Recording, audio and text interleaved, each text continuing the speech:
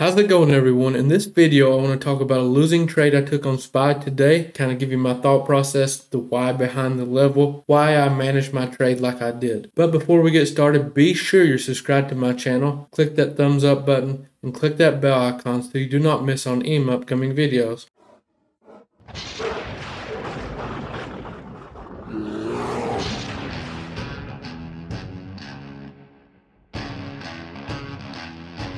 First off, this was based off of, a data trading strategy. Plus, if you look on the hourly time frame, we do have a resistance around this 405.5 area. So I told everyone, I said, we had some data that pushed us up here. As you can see, pre-market, I said, okay, I want to see a slight break above that pre-market high, which was at 405.45.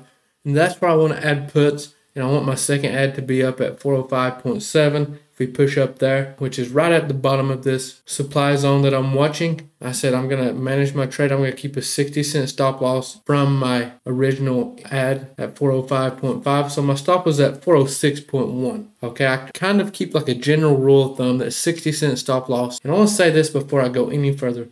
A 60-cent move on the ETF or stock that you're trading using options should never blow your account or should never hurt you enough that you're going to lose sleep over it. Manage yourself accordingly. And if you don't like trading same-day expiration, simply don't. Trade next day. There's nothing wrong with trading further out expiration. Some people prefer same day. Some people prefer, Friday expirations. Whatever works best for you. Keep in mind, when I'm trading same-day expiration, it's hard for me to sit and watch that premium because it fluctuates so much. It adds, stress, anxiety. So if you're trading same-day expiration, do yourself a favor. Do not watch the premium. Watch the charts. You got to accept, there's a little more risk with same day. So we come up. This is the opening 5-minute candle here. Took it off this. We pushed on up. I took it here, right at this level, this 405.5 area. My next ad was up here. I took the 405 puts.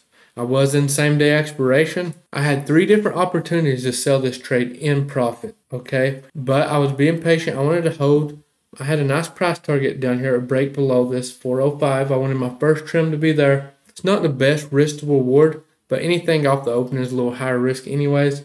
I like to trim my positions, and I cannot stress enough, 25% trades, there's nothing wrong with this. That's not a bad trade in my book, okay? Trim your position, manage your risk according to your game plan. That's all I do every single day. I trade the exact plan. This was the exact plan I gave everyone pre-market on my Instagram live. There's no hiding this from anyone. If I call out what I'm trading personally, and I call out when I stop out. That's one amazing thing about Team Bull. We win and lose together. But one thing we always do is practice risk management. Some members, they trade differently than I do. They have more of a tight stop loss, and that's perfectly okay.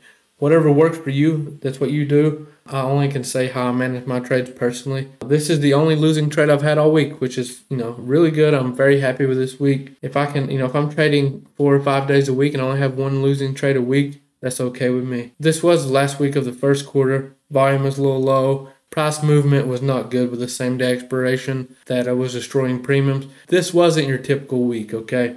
So if you survived this week, you've done well. Let's come back and crush it. And that's all I have. I appreciate you all for watching. As always, be sure you're joining me on Instagram Live every morning, 8 a.m. Eastern Time to around 8:45 a.m. Eastern Time. Every single morning I go live. Free education, watch list, all that good stuff.